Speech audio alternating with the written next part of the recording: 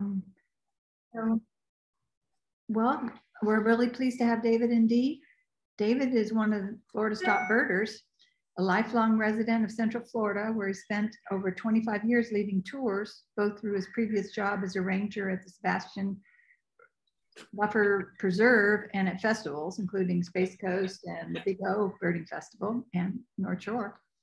David holds many American Birding Association, ABA records, and he's a county lister, and maybe he'll mention some of that tonight. And he's a birding guide through his own company, Birding with David Simpson, that you can look up online. And Dee Simpson is a longtime birder, a Florida Master Naturalist, certified interpretive guide, and a former Space Coast Audubon board member. And with David, she's developed many classes that they present at festivals and to the general public. So thank you for coming, Dee and David. Thank you. Thank you. Well, welcome to Birding Hotspots of Indian River County. I grew up in Brevard County, just north of here. And now Indian River is my new adopted home county for the last 17 years. Still do a lot of birding in both places, but today we're going to highlight some of the better spots and some of the species that you might see in those areas, and tell you a little bit about birding, some of the locations. And basically, I'm just going to ramble on about birds. So those of you who know me, well, that will be familiar. Those of you who don't know me, it might be new. But Dee is the technical part and the creative part of the business. So she's the one that set this presentation up. And she's going to share with you some of her poetry from her blog, Dee at 8 a.m. You'll see on some of the slides out there. She has a daily blog that posts at 8 o'clock every morning about some sort of natural phenomenon, a bird, a plant, a spider, or something like that. She'll research it, come up with a little rhyme that helps you learn a little bit about it and remember it. So we'll see some of those throughout. And basically, hopefully you'll come away knowing a little bit more about Indian River County, and hopefully want to come over and visit us over here and see some of our great birding spots. So, you want to say anything? No, I'm good. Thank you. All right. All right, so we'll move on to, okay, so Sebastian Inlet actually straddles Indian River and Brevard County. So it's one of the best birding hotspots in our area. Obviously, it's an inlet. It attracts a lot of coastal birds there. When they dug the inlet out, they dug it several times before it finally stuck. It kept sanding back in, filling back in with sand. I think 1921 was the last time that they were able to get it dug out, and it has been kept out since then. And big change that it created to this Indian River Lagoon system was now there was salt water rather coming in and out on a regular basis in the tides, and that changed the Indian River Lagoon from a mostly freshwater system to a brackish system, and helped to turn it into one of the most biodiverse estuaries in the world because of that. The combination of that mixing of the freshwater and salt water, and also we happen to be in an area that is a mix of temperate and tropical species of plants and animals and birds. So that confluence has created a tremendous diversity. And Sebastian Inlet State Park is a great spot. They were nice enough to create a little tidal pool on the north side of Sebastian Inlet, which is where we mostly go to see shorebirds like the black skimmer we have featured here. Skimmers really like the inlet for some reason. You might see 300 or 400 of them there at times in there. They made it for swimmers, I'm sure, but the birds certainly love it too. So we'll move on to,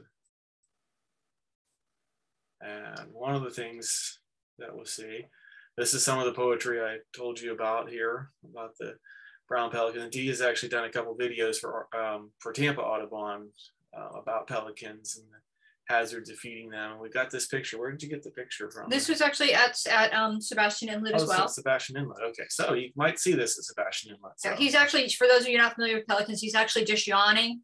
And if you look at, you can see like he's got that big, huge beak, but the opening to his throat is actually very tiny, which is why you shouldn't be feeding big carcasses and stuff to pelicans, because they do get caught. They don't go past the throat. Yeah, great big mouth, tiny little throat. Doesn't work too well for swallowing big fish. But the pelican sit out there is a great place. If you're into photography, it's a great place for taking pictures of pelicans and cormorants that sit on the rocks out there along the edge of the inlet.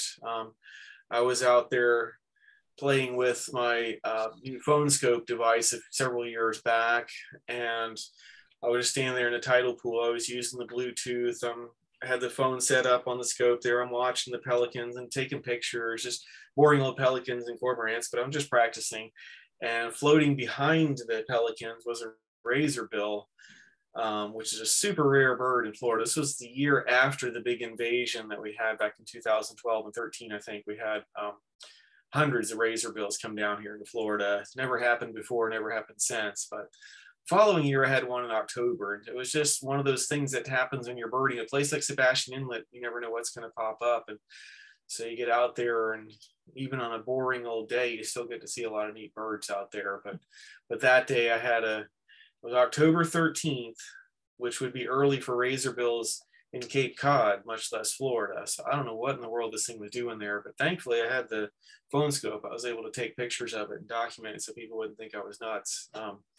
Or they probably do anyways, but at least I had proof I had a razorbill. But so that was kind of interesting. One of the things that you'll see when you're out there at Sebastian Inlet sometimes. And we often get the frigate birds out there. You can see a picture of a male here with a little bit of his pouch there. We see pretty much all male frigate birds in our area. The nearest nesting colony is down at the Dry Tortugas National Park, which is a whole other subject that we could get into. But they wander quite a ways north of there. The females tend to stay closer to those breeding areas. The males, both immature males and adult males, will wander up into our area. We do occasionally see an adult female, but not very often. Usually you see the solid dark ones, which are the adult males, or you see the ones with the white head and chest, which are the immature birds. Could be immature male or female. It's hard to tell the difference. So, but some days, you'll get 30 or 40 of them hanging out there at the inlet. Sometimes you don't see any out there. They just wander around. They're not nesting, so they can kind of go wherever they want to. So they follow the food sources around. So we go to next. And we do get we get gulls out there. You can see these couple of herring gulls we're seeing sitting on the moss or the seaweed covered rocks at the tidal pond out there. See a couple of nice different plumages showing there. It's probably a second year bird below, and then an adult up above with the nice pink legs and the gray back. The one down below, it has retained a lot of its juvenile feathers, but some of the gray feathers are coming in of its second year or so. Gulls can be quite difficult to keep up with all the different variations. One nice thing about gulls versus warblers and sparrows is gulls will just sit right there, which is good and bad. It's good because you get to study them. It's also kind of bad because we get to see so many more variations, individual variations in gulls that we probably also exist in sparrows and warblers, but we just don't get to see it because they flip by so quickly. So you can study and study and study and find all these crazy variations in gull plumages. It's really a lot of fun for some people. I'm somewhat into that. I'm not quite that nerdy that I get into gulls, but there are people who are larophiles who can go really nuts with the gulls. And the best place to do that around here is up in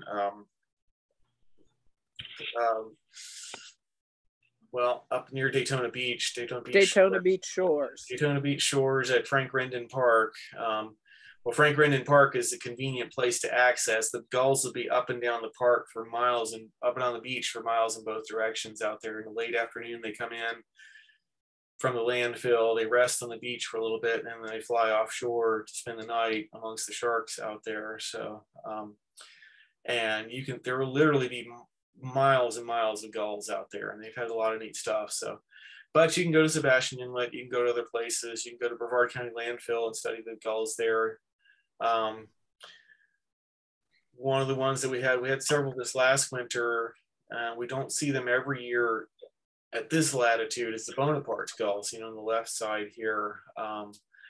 They're kind of neat because they're one of the few gulls that are smaller than laughing gulls. Generally, laughing gull is going to be the smallest gull you see in Florida, but Bonaparte's black-headed, little gulls. Those are all smaller, and Franklin's gulls are also smaller a little bit. But these guys are kind of neat because they have a brownish or black head in their breeding plumage. The Bonaparte's gulls do, but we never see that down here. They molt out of it before they come down here in the fall, and then they don't molt back into it until they leave us in springtime. So we see them with this neat little black spot behind the eye and little dainty little head and tiny little bill.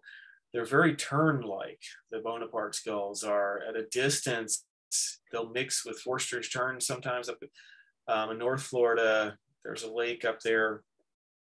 I can't draw a blank on the name of the lake up there, but it'll come to me eventually. But there'll be hundreds of Bonaparte's gulls and Forster's terns out there, and they'll be 2 or 3 miles away out there. And it's really hard to separate them because the Bonapartes are so tern-like. A lot of times I've seen a Bonaparte's gull flying in, and I've thought it was some kind of tern at first because it's so buoyant and pointy and so different from the other gulls. But they're kind of a neat looking thing. We see them sometimes around on the coastal areas generally. Now they will show up on inland lakes sometimes as well. So next. And then this guy here, if you're older like me, you remember when lesser blackback gull was a hotline bird. You remember what hotlines were? Back when we actually had telephones and would call people when a rare bird showed up. I remember going out to Port Canaveral up in Brevard County in 1987. I don't remember the exact date, but a few of us went out there because an adult lesser blackback gull had shown up out there, and it was really rare and interesting and exciting. And so we went out there, we saw the slaty back color of it and the yellow legs and everything. We were studying it and all that. About 10 years later, it wasn't unusual to see a couple dozen of them at Port Canaveral. And now to this day, you can go to the Cocoa landfill or go to Indian River Lagoon or even Port Canaveral. You might see 200 or 300 of these out there. So they've really invaded in the area. Initially, we had a hard time separating them from the immature herring gulls. We weren't used to seeing these guys versus herring gulls. But one thing that I think is really neat about these guys, they're kind of crisp and kind of neat looking, and their markings are nice and clean edged on the wings. They got the nice crisp black tail. They have a solid black bill for the most part. They're a little bit smaller, more slender than herring gulls. They have longer wings, which is shown in this, where the wings are spread out like this. But herring gulls are just kind of smudgy and blocky looking and just kind of unkempt, more like me, I guess. But these guys are kind of dressed up like they're ready to go out on the town out here. They got that nice, crisp, neat look to them. And the other thing with the spread wing like this, the inner primaries, which are towards the end of the wing, but not all the way out to the end of the wing, there'd be a big pale panel in those feathers on a herring gull, which this one's kind of interesting because it does have a little bit of pale edges on the primaries in there, which I thought was kind of odd. You're usually solid dark across the back. So that's probably just individual variation in this one, but that's a good way, especially if they're flying with the wings are spread, that little pale panel in the wing is a good mark to look for the herring gulls versus lesser blackback gulls. Size difference is usually good, but there's a lot of size variation in gulls, and there can be some overlap sometimes in the size. Structure is very good usually, but those are getting into advanced topics that, borderline nerd stuff. So what's next? Hey, David, is there any idea where they're breeding from? Well, they came over, they followed a pattern that several other species did, like great blackback gull and black-headed gull, and sort of the little gull, where they were breeding in Europe and then kind of made their way over to Iceland and Greenland, and then eventually to the northeastern US. I haven't kept up with it. I'm not sure if lesser blackback gulls have been found nesting in North America yet. I think most of our birds are coming down from Greenland. They probably are nesting in North America somewhere, but there's so many remote islands out there that they're probably just nesting somewhere where we haven't gone to see them. So that they're somewhere up in the northeastern US probably, or nesting up there in Canada or northeastern US. And I don't think we've actually found a colony of them yet. It was an interesting little side note about Daytona Beach shores. There was a lesser blackback gull that showed up for several years in a herring gull colony in, I think it was either Canada or United States, but it was banded. I think it was F6 or something like that was its tag number. I don't remember the number, but it bred for several years with herring gulls because, you know, it didn't have any lesser blackback gulls to breed with. So that happens sometimes with species. They'll breed with the next best thing they can find. And it produced offspring, and the offspring were banded, and both the adult and I think a couple of different groups of generations of the hybrid offspring showed up at Daytona Beach shores, and they were able to identify them by their bands there. So we had a little connection between Daytona Beach shores and the place up there where they were breeding. But if they haven't found them breeding yet in North America, they probably will eventually. But it's pretty cold and rocky and very different up there than it is going to the beach here in Florida. So. Ethan just piped in that the earliest record of breeding was 2007 in New England. Is that North America or? Yeah, New England. In New England, okay, cool. Okay, so they have started nesting in. So okay, so we've got another shot of the underbite of the skimmer there, which is kind of interesting to watch. And the picture, the lower right is the force. I mentioned the Forster's tern earlier. That's very similar to the Bonaparte's gull, at least in the structure. One of the neat things about Forster's terns, which is the small tern that you see in the wintertime here, we don't see the least terns in the wintertime. They get that solid black eye patch. They lose their dark head, which if you see one now, they do have a solid dark head, but have that solid dark eye patch. And generally the rest of the head is white.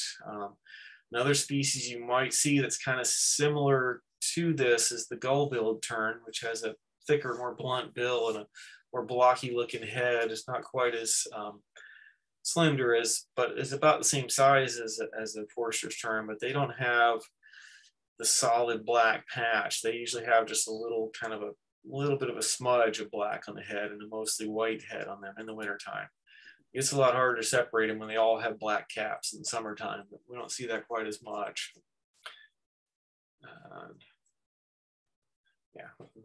Yeah. And then the other terns, when I was very early on in birding, when I first joined Audubon in '84, and found out there were other people that watched birds besides me around here, and found out there was a whole lot more birds than I was aware of. I heard the term red is not royal, and thankfully we don't hear that much anymore. At least I don't hear it that much anymore. But you can see in the two examples, you have the royal tern on the left and then the Caspian tern highlighted on the right. And indeed, the Caspian does have a red bill here, and the royal tern has a yellowish or orangish bill. But royals can sometimes have reddish bills, and really there's so many other things that you can separate them by. To me, the structure is the biggest thing. Caspian tern, so we mentioned earlier how Bonaparte's gulls can look very much like a tern. They're so small. Caspians are so big and bulky, they can look like a gull from a distance. Generally, you know, terns are very slender and angular and pointed wings, and they're kind of buoyant, and gulls are kind of more just kind of blocky and just kind of fly in a straight line, and they're more blunt winged and all that. Well, Caspian terns are kind of blunt and big and chunky and heavy-headed and thick-billed even for a tern. So often with separating royal and Caspian tern, for me, it's from a distance, it's all about that structure. The Caspian just has that bulky look. Now it's not always easy to tell. You know, sometimes you get more slender Caspian terns, or I have occasionally screwed up an identification and they flew closer and I realized, okay, that was wrong on that one. But the other thing is, I've heard it described several different ways, but royal terns most of the year have that male pattern baldness look, or Friar Tuck or Danny DeVito, or they have that black wrapping from the eye all around the back of the head, and then the forehead is white and kind of salt and pepper on the top there. Caspian terns, you can see this is kind of a classic winter Caspian tern here. It's got that salt and pepper right to the bill there. No white on the forehead. Now some Caspian terns will show a little bit of white right above the bill there, and even sometimes halfway up the head. So you will sometimes see white on the head on the Caspian tern, but those marks are a little bit better for separating them. And Another thing that was pointed out to me, and I didn't notice it, but I have seen it since then, the underside of the tip of the wing is solid black on the Caspian tern. This royal tern in this case is actually molting, so it doesn't show the pattern quite so well, but there's kind of a dark check mark. The leading edge and trailing edge of the tip of the wing are dark, but it's pale in between. So it kind of forms a little V on the dark V on the tip of the wing. So if you can see that, you can use that to separate. But if you can see that, you're probably also going to see a lot of the other characteristics that separate them too. So I wouldn't put too much faith in soft part colors in gulls and terns, because you get occasional odd variants. And if you look through enough laughing gulls, you find some with orange bills and half red and half black bills and all that. So if you find, don't base your identification of a rare gull or a tern on the soft part colors, that being the legs and the bill and that, because that can fool you. That can be an odd variant sometimes. So. Okay. Well, these are a few of the other things we see around the tidal ponds out there. Ruddy turnstones, most of the year, they're in the middle here. They're usually not ruddy until around now. If you see them, they will be nice orange color on the head and neck and the back. Most of the time, they still have those orange legs. They got that kind of neat little bill, kind of a stout little bill for a shorebird, sandpiper. They've benefited greatly in Florida from rock jetties, because they love to go all over, pick through the shells and stuff in the rock jetties that we've built all up and down the inlets along the coast of Florida. They're a species that's benefit. They probably would be here anyways, but they definitely benefited quite a bit from that. They also will readily take to taking your picnic too. And the dry tortugas, they had an issue. They used to, the day trips out there, the Yankee Freedom would come out there and bring people out there every day, and they would serve lunch in the picnic area. And the park had to tell them to start serving lunch on the boat, because the turnstones would come up every day. They knew when lunchtime was, so they'd come up and take the chips and the food and everything from the picnic tables there. So they had to move the food back onto the boat, because these little guys are like little pigeons out there on the dry tortugas out there. But you'll see those mostly in coastal areas. Now, they do show up occasionally in migration in inland areas. You may see them at Lake Apopka. We see them in Lake Okeechobee in the wintertime, because Lake Okeechobee serves as kind of a big inland sea in a way. So you'll see wintering ruddy turnstones around in places on the lake out there. Another common coastal species on the right here is the willet. This is probably a western willet. There's probably two species of willets. They haven't done the work to separate them out yet. But we have the ones that nest around here in Florida are the eastern willets that nest in the salt marshes and mangrove, in the openings between the mangroves all along the coast from Mexico up around Texas and the Gulf of Mexico and around Florida all the way up to New Jersey or so. They nest in that coastal area, a little coastal strip. They're a little bit stubbier billed. They're much more darkly marked in their breeding plumage, a little shorter legged than the western willets that we see here in the wintertime. The western willets actually breed out in the Great Plains and migrate down here. This time of year, you'll see both, because we do get a few western willets that stay all summer out here. Interesting thing about eastern willets, kind of like with the Bonaparte gulls that we never see in breeding plumage, we never see eastern willets in winter plumage. They molt before they come up here in the springtime, and they start showing up around late March or so in the springtime. And then they leave us sometime around July or August, and then molt back on the wintering grounds there. So we never see them in their nice gray plumage like this western willet here. But you'll see both of them at this time of year, and you'll see western willets pretty much year round.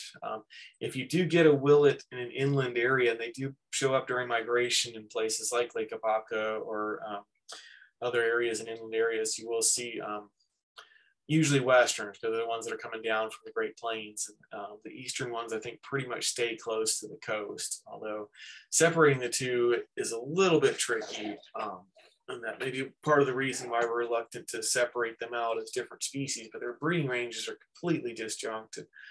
Their migratory habits are different, and there's some overlap in their non-breeding habitat preferences, but I want them to separate them because I want another species for my Florida list. So do a lot of other people, I imagine. So as long as I don't get to 499, I don't want my 500th bird to be a split. So, but anyways, another bird that we get, and again has benefited even more from the these rock jetties that we've created all up and down, is the purple sandpiper, which you see on the left-hand side here. They often hang out with the turnstones.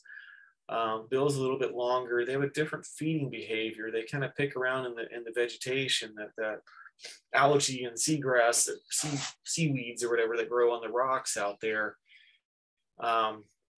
We get them in Florida as far south as Ponce Inlet in Volusia County on a regular basis, and then south of that they occur occasionally. Sebastian Inlet probably gets one about every 3 to 5 years.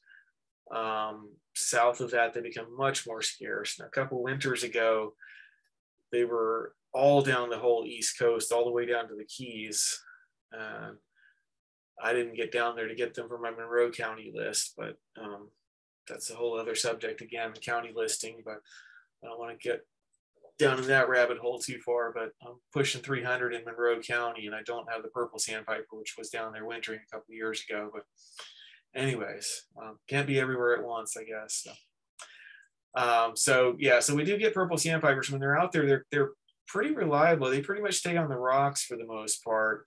And there's a little flat rock over by that, I mentioned the tidal pond on the north side of the inlet there. There was a little flat rock on the rock jetty there that the purple sandpipers would go to during high tide when all their algae was covered up by the water. So if you wanted to get them, just go there at high tide, you go find them sitting on that rock out there. And there was 2 of them the last time they were there. Sometimes we get 1, most times we get 0, but when we get them, there'll be usually 1 or 2 around out there. So that was kind of fun to be able to go out and see them and photograph them. If you want to get them on, reliably, Lighthouse Point Park on the north side of Ponce Inlet's probably your best bet to get them out there. And I've actually missed them several times there because there's so much habitat for them there. And it's not easy to see all of it. I've actually missed them a few times there. Last time I was there, I got video of them and all kinds of neat stuff. So it's a neat place to go, but it's not in River County, so we won't talk too much about it. So okay, move on to this. So we get some of the egrets around there. Get a lot of herons and egrets in that area. Black-crowned night herons actually roost near that tidal pond. There's a little kind of hidden mangrove pond back in there right next to the parking lot, and the black-crowned night herons will roost in there. We don't encourage people to go in there and try and see them while they're in there, but if you do want to see them, if you come in really early in the morning, like before light, or go out there at dusk, they'll come into that tidal pond, in or out, in what direction they're going. In the evening, they'll come out and they'll kind of hang around and have their morning coffee or evening coffee, I guess, if you're a night heron, and hang out for a little bit before going out to forage for the night. In the mornings, they'll come back in. They may or may not stop in the pond. They may just fly straight back to the mangroves, depending on, whether they've been out all night or if they're tired or whatever. So you do have opportunity to see the black-crowned night herons out there, and they may stay and feed all night out there. The Sebastian Inlet State Park is open 24 hours a day, 7 days a week, because there's a lot of fishermen that come in there, and so it's open all the time. So you can go there in the middle of the night if you want to, and go see what's hanging out in the tidal pond out there. And got a nice little snowy egret on the left-hand side out here. This one looks like a younger one, actually, I think, with the yellow running up the back of its legs there. No plumes on it, so it's probably a youngster. We'll see quite a few of those. Separating those from immature little blue herons can be somewhat challenging. I often do it by structure, but the structural differences are very subtle between these two. A good way to separate them: little blue herons have the same greenish legs and the bluish green base of the bill and dark tip of the bill that they do as adults, even when they're in their white immature plumage. So if you look for that pattern on it, there's differences in their habitat preferences. Little blue herons like floating vegetation. They often feed on hyacinths and stuff like that. But a little bit more prone to being in fresh water, although they will use salt water as well. And so if you get a mixed flock of egrets, it's fun to look.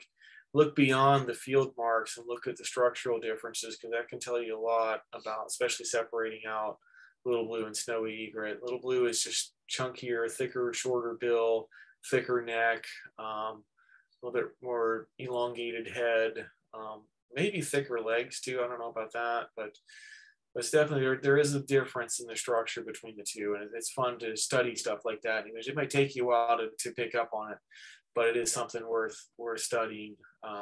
There's so many different aspects of birding you can enjoy. If I live long enough, I'll enjoy all of them, but I'm working on it. But so next, yeah. This is another one that I like to call this a whitish egret. This is the reddish egret, which most of the time are bluish color with a reddish head and neck, and then they have a bicolored bill similar to a little blue heron. They're a little bit bigger than the other medium-sized herons, but smaller than great egrets. They got a kind of a big, heavy bill on them, big, long legs. They come in two different color morphs. The color morphs are not any more significant than red or blue eyes or brown eyes. They're just it's just, I think, a single pair of genes that determines whether they're white or they're dark. You don't really see. I've seen, I think, one or two individuals that might have been intermediate morphs between the dark and the light. And I've seen dark birds that have a few white feathers, but that's just leucism or leucism, or a few feathers happen to be white. But reddish egret is pretty much a coastal species. They do occasionally show up in inland areas and freshwater, but they're pretty strictly coastal. So you got to come out to Black Point Wildlife Drive at Merritt Island National Wildlife Refuge is a good place to see them. Sebastian Inlet can be good at times. Sometimes they're there. This last winter, I don't remember seeing very many of them out there, but they're often in those coastal saltwater areas, and they're known for dancing around quite a bit. They expend a lot of energy to catch little tiny fish. You see them flying around and dancing and running and spreading their wings out, and they catch a little fish, and then they sit there. So apparently they're very, very efficient at getting every little bit of energy out of those fish that they can. So, because they're still here, they're not dying, so they're doing something right. So, okay. The other thing we see out there, Sebastian Inlet is a coastal site. It can be quite good for migrating songbirds out there, or vagrants at times. So, at this time of year in the springtime, we get a lot of birds that migrate from the Caribbean offshore on the east coast of Florida, and they fly at night, and then they come off the ocean, and around dawn or so, you'll see a lot of them coming ashore, and they come into Sebastian Inlet on the south side and hang out in the campground area down there, because there's a lot of good food for them there, and it beats trying to swim out in the ocean. So they come in and land there. Sometimes they fly right over. We've had days where there's been hundreds and hundreds of migrants just flying right over top of us there. We've had Connecticut warblers, which should be coming in pretty soon now. We had two big-nosed thrushes, I think, there one time. They were singing and calling in there. We've had Kirtland's warbler 3 times at Sebastian Inlet now. The bird on the left here is a white-crowned pigeon, which has been showing up more and more frequently further north. That's a Caribbean species. It's mostly seen down in southeast Florida and to some extent in southwest Florida. One showed up in South Brevard County recently. There was one in St. Lucie County a while back. They've had them up as far north as Pinellas and Volusia counties in the past. This one was down at Sebastian Inlet. Somebody had told us about it. And we went down there and went into the campground and went next to the campground host site, which is one of the great little birding spots for migrants in there. And Dee actually found it before I did. It was sitting just like practically ground level down there. It was a young bird, and it's got a little bit of white in the crown. You can see it there, but it's a Caribbean species, mostly eats berries, and something that you occasionally get in these areas like that. I still don't have it for Brevard County, which kind of annoys me when I get a bird in Indian River County that I don't have in Brevard County. I've got like 6 now, I think, that I've gotten down there. And it's really annoying at Sebastian Inlet, because Sebastian Inlet is in both Indian River and Brevard counties. And I now have Kirtland's warbler and white-crowned pigeon and big-nosed thrush on the Indian River side of Sebastian Inlet, but never on the other side of the inlet. But that's part of the problem of being a county lister, I guess. But anyways, so yeah, but the red starts are one of the things that are coming through. We've heard a few reports of red starts and black poles coming through. Those are fairly late migrants. A lot of our migrants have already moved through. Things like hooded warblers, Louisiana water thrush, worm-eating warblers, those kind of things will move through often in March and April. Later in the season like this, we'll get some of the more northerly breeders, things like Cape May warblers that are breeding up in the boreal forest, red starts and black pole warblers. Red starts breed in very broad breeding range from southeastern US all the way up to Alaska, and black poles breed all the way up in the boreal forest. So they're waiting for it to get warmer up there, so they tend to come through a little bit later. So we'll see flights. If you get out on a day when there's a good southeast wind blowing and there's a good flight of birds, if you go out to the Sebastian Inlet or any coastal location right at dawn, you'll sometimes see flocks of red starts and black poles coming in. You'll see a wave come in, and you'll see a bunch more come in, and you'll see others, black-throated blues will be in there with them, and Cape May warblers and black and white warblers. A lot of those Caribbean type migrants will come in there some days, not always, but and black poles and red starts will keep streaming through sometimes into early June some years, but not too many by that point. When I worked at Fort Pierce Inlet State Park, I would see, I was picking up trash and telling people to put their dogs back on the leash and all the kind of fun stuff you get to do as a park ranger at Fort Pierce Inlet. But I'd also occasionally see birds come flying in off the ocean, even as late as 2 or 3 in the afternoon. Some of those birds would keep flying until eventually they just finally had to take a rest and they come flying in. So it's kind of a neat thing that you'll see at this time of year at the beach. The beach has always mostly interested me in as far as what kind of birds we have up.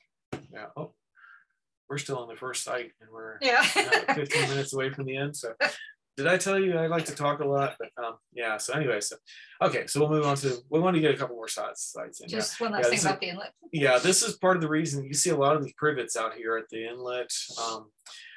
This is this you can plant this in your yard, actually. Florida privet. It's a great native plant. It attracts insects and has great food for the birds, particularly migrants like that.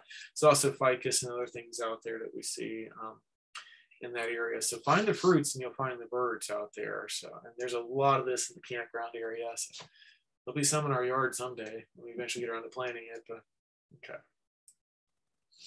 So right across the river is St. Sebastian River Preserve State Park, a place I know really well because I worked there for 12 years in the early stages. 22,000 acres, basically, a lot of pine flatwoods and associated ecosystems with that, scrubby flatwood scrub, nice swamps and wetland areas.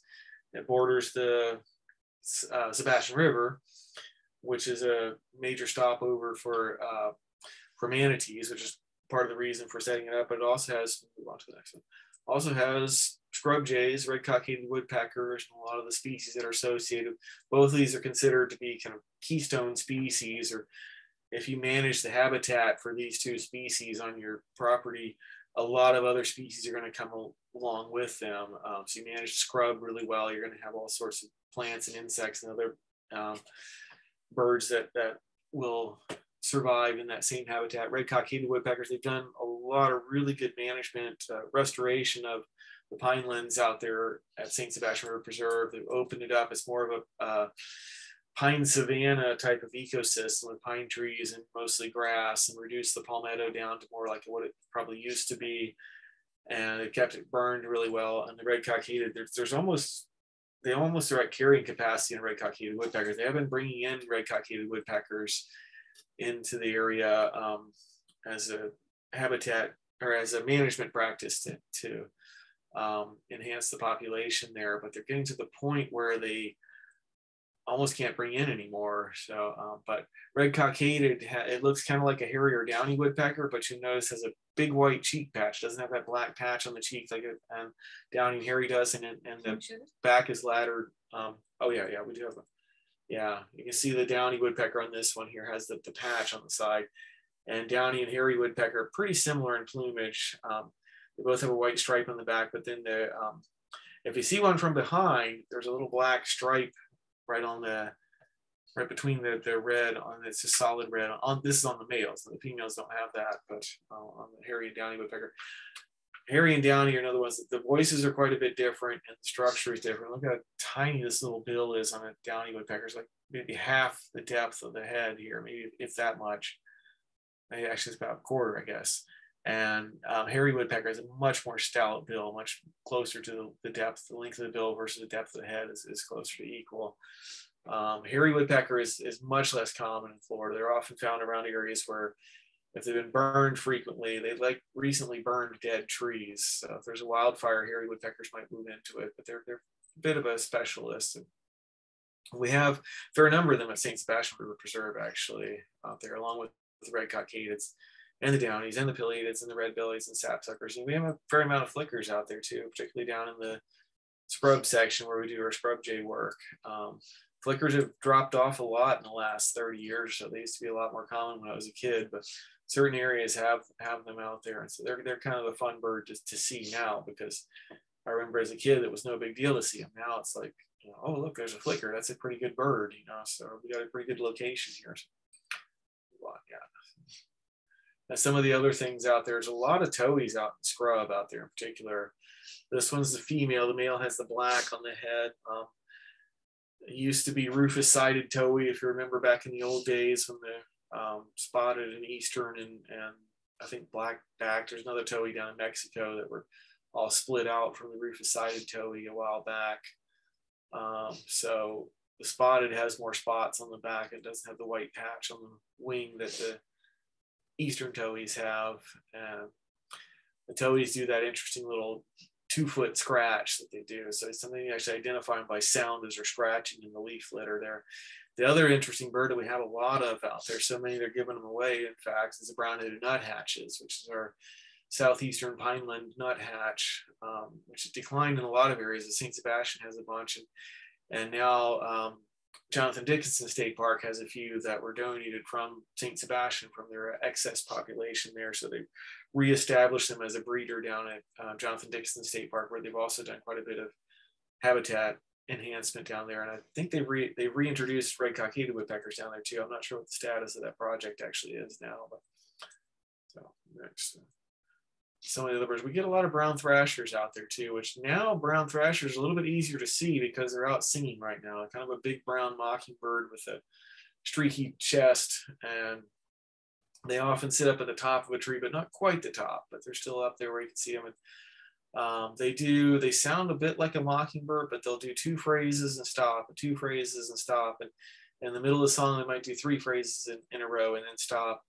The mockingbirds do a dead-on impression of brown thrasher phrases, but they don't get the cadence right. They'll do 4 or 5 phrases in a row and go right into the next phrases. So if you were to separate out that individual phrase that the mockingbird did, it'd be a perfect rendition, but the song is completely off.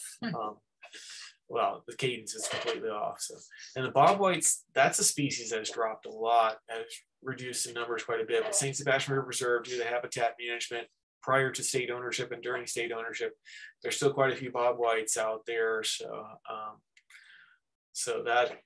that's a fun bird. I used to see them in the backyard growing up in Cocoa, and now they're no longer anywhere near that neighborhood. So in some areas they've held on and even increased in numbers. So quail have some next. So. And we see eagles out there. The eagle population is increasing out there, as in a lot of places. Dee and I both do eagle watches out there on some of the nests out there. I hardly did mine this year at all because I was so busy, but several pairs will nest out there. These are a couple of juveniles here. One of them starting to molt already. As juveniles, they have longer feathers on the wings. The primary and secondaries are longer. And then when they molt into subsequent plumages, the newer feathers are shorter, but they'll retain several of the juvenile feathers. So in their second year, there'll be a raggedy edge to the trailing edge of the wing because they have that mix of juvenile feathers and older feathers, which are shorter. And that's actually seen in several gulls are the same way, I believe, and other things too. So more, okay. Well, we'll talk a little bit about Pelican Island, but we're going to run out of time here pretty quick. But Pelican Island, if you're in the area, is definitely our first national wildlife refuge. Joe's Overlook is a great place to walk out to. We actually had seaside sparrows and Nelson sparrows recently out there this year. And it's a great place for shorebirds.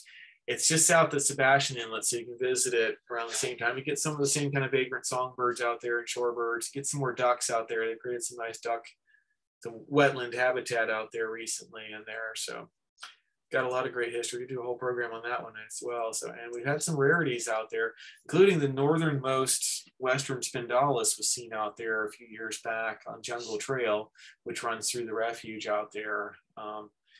And this was Indian River County's first American golden plover, which showed up at Joe's Overlook. Wasn't found by me. It was found by Will Johnson, who's our local young birding phenom who's gone off to college now.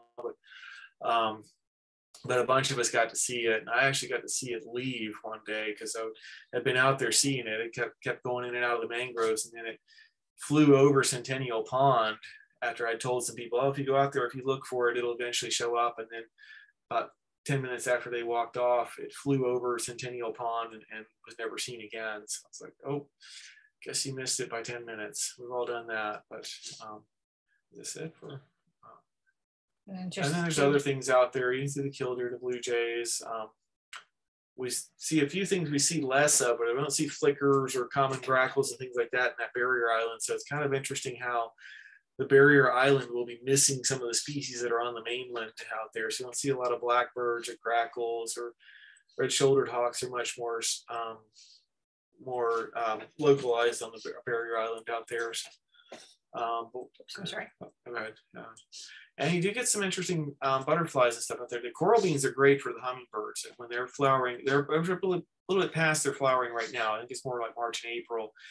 And see the Phaon crescent, which I'm not quite as familiar with, is out there, one of the butterflies. If you go back into the trails out there, you see mangrove buckeyes as opposed to the common buckeyes we see on the mainland. And the mangrove buckeyes have a little rusty patch on the wing instead of the white patch on the wings. So, and they're all over the place back in those mangrove trails out there, along with warblers and who knows what else you might see out there. So is that the last one? And then just Goodwin. Goodwin, yeah. T.M.Goodwin Wildlife Management Area is known for its spoonbill nesting out at the beginning there, and we also get a lot of waterfowl. It's a great place to watch the spoonbills nest. They'll actually come right up on the parking lot on the shore there and gather nesting material. And when they fledge their young, the young will often come right over to the parking area. So you can stand there right at the edge and look right down at them, watch them feeding the babies. And on Thursdays, you can drive all the way to the back out there. And I've had some amazing days for birds out there, just tremendous. It's like a zoo out there. It's a lot like Lake Apopka Wildlife Drive. Driving out there and back is almost as long as going through Lake Apopka Wildlife Drive, but you get a nice mix of species out there, and you never know what you're gonna see. I regularly get 70+ species out there, including the swamp pins. There's a lot of swamp pins out there. Sometimes a lot of black-bellied whistling ducks. Fulvus has become less common recently out there, but the gray-headed swamp pin, as we have to start calling them now, it's not unusual to get 50 of them out there at T.M.Goodwin. And we do see the snail kites come and go a lot out there.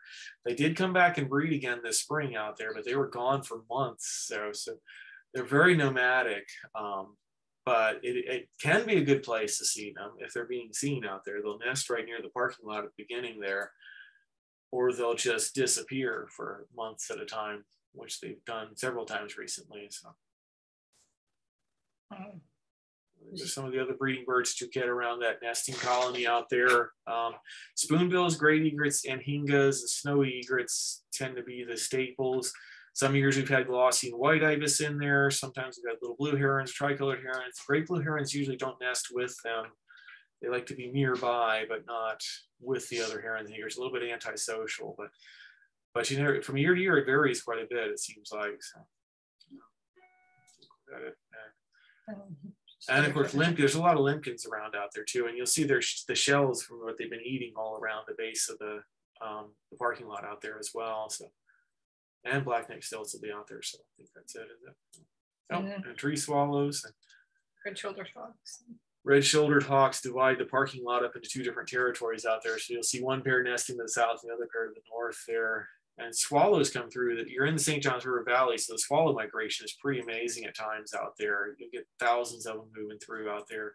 Barns, trees, barn swallows nest there as well as migrate through. So I think that's the last one. There we go. all right, questions in the last 3 minutes here. I'll stop sharing so we can actually take a look at the chat, see if we've got any other Okay. questions. Okay, and I'll just ask you, how about the stick marsh? Can you distinguish? Stick marsh, well, what people refer to as stick marsh is actually more probably Goodwin or the parking lot there, where the stick marsh itself is a big 3 mile by 1 mile pool of water that doesn't have a lot of birds on it anymore. But that was the first thing out there. So it's kind of like why we call convenience store 7-Elevens, because that was the first convenience store. Or we call bandages Band-Aids because that's what everybody talk. Oh, somebody's been there. So Okay, you got to get with me if you want to see red cockades at St. Sebastian. So I can. for Brennan. Yeah. Yeah. Also, he wanted to know about Mississippi kites and where they're most prevalent. Locally, probably Lake Apopka Wildlife Drive, but if you get up to Gainesville, they're all over the place up there. South of Gainesville, they're a lot more sporadic. You can check eBird for sightings of them. They're starting to breed in Lake County, Pinellas County, and other places like that. But I think probably locally to Orange County at least.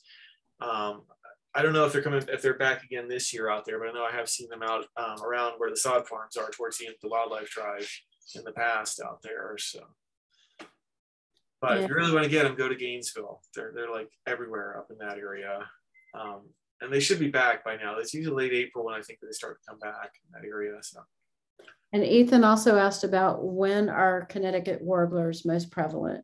Right about now. It's about the second week of May is the peak time for them. So in the next week or two is when they're going to be coming through. You might be better off in coastal areas. If you check the campground on the south side of Sebastian Inlet is a good place for them. I've also had them at Fort Pierce Inlet State Park. I've had them at Captain Forster's Hammock, which is down south of Pelican Island and south of 510 in Indian River County. It's a great little migrant spot. At times it can be great for them, but they tend to be skulkers down in the ground level, down in the grasses and stuff like that. Often when I've seen them, I've flushed them up out of the grass actually, as opposed to seeing them initially. So, but yeah, this next week, this is the time to look for them. And coastal areas are probably your best bet, but mead gardens could get them just as well out there. Look for them in like down in the ferns and then the ground cover and places like that, kind of thick places in there. So. Very cool. Any other questions? Overwhelm you with too much information. Right, it's excellent. Yeah, very informative. Thank you so much. A lot to digest. Yeah. Well, it's recorded, so you can go back and watch it over and over and over again, try to figure it all out. So. Oh, Nikki wanted to know about the stick marsh in Blue Cypress Lake. Blue Cypress Lake is best accessed from Highway 60 out west of Vero Beach. And Stick Marsh actually is right next to it as the crow flies, but you can't really get from one to the other very well. The southwest corner of Stick Marsh actually is right up against the Blue Cypress Lake area. Blue Cypress Lake is really good for for vultures and short-tailed hawks. If you can get out on the lake, it's a fantastic place for nesting ospreys. The Pelican Island Audubon documented over 300 nests of ospreys on Blue Cypress Lake, which is a big lake. And they're feeding on the lake as well as Stick Marsh nearby and the new Stick Marsh next to it. What I call New Stick Marsh, Fellsmere Headwaters area, which is next to Stick Marsh, and is a much better birding area than Stick Marsh is. So what we refer to as Stick Marsh parking lot a lot of times is actually the Fellsmere Grade Recreation Area, which you can walk south of there along the edge of Stick Marsh, or you can go north up into T.M.Goodwin Wildlife Management Area from there, or you can just bird the parking lot. The parking lot is actually pretty fantastic sometimes too. That's where the spoonbills nest. You often get snail kites right there. I did a big sit back in October right next to the parking lot, had 73 species in 6.5 hours out there, I think. And about 73 million mosquitoes out there in the first half hour that I was there too. So it can be quite buggy, but it's quite good for birds as well. So. Okay, we got a lot of thank yous. Okay, well, good. Glad to do it. Obviously, I like to talk about birds. So, and if you guys, if anybody has questions or whatever, or I field a lot of bird identification, people send me texts and stuff. I got a really cool one recently. Somebody had video of a nighttime flight of red-necked phalaropes offshore out here off of Brevard County. They had a picture of one in their hand. I don't know how they got it. I've never seen somebody with a red-necked phalarope in their hand before. They had a great little picture of it, but they had video of them just flying over the boat at 20 miles offshore. It was a really amazing phenomenon. So, you know, you get to see really cool stuff like that when people send you. So if you got really neat stuff, you don't know what a bird is, or, you know, send me a picture of it. You know, I'll try and figure David, what's your email? I'll write it in. simpsondavid@mac.com. Okay, that's easy. And the phone number to text or call is 321-720-5516. Either way works. And you can go to the website, birdingwithdavidsimpson.com. And hire him as a guide. Yeah, I can take you out to see red-cockaded woodpeckers. I do that quite a bit. Or I'll tell you all about, I can show you, not just describe the birds and habitats. I can take you out and show you. I just put that all in the chat for you. Yeah, if you it's want in to the copy chat. it from there. Yeah, so if you guys can, you can pull that stuff off the chat if you want to. But yeah, as you can see, I like to talk about birds and natural history and all sorts of things in Florida. And I've been all over the state. Seen 150 species of birds in every county in the state. In the process of doing that, learned a lot about the diversity of habitats and around the state and management areas, and learned a lot, met a lot of people, learned a lot about a lot of different things, and read up a lot. So it's fun. It's a really fun state, Florida is. For a state without mountains, it's really quite amazingly diverse. All right, we'll let everyone go. Thanks again, David and Bye, Dee. everybody. Thank Thank you, you. everybody. Bye. See you next week. Bye. Thanks, David and Dee. Bye. Bye.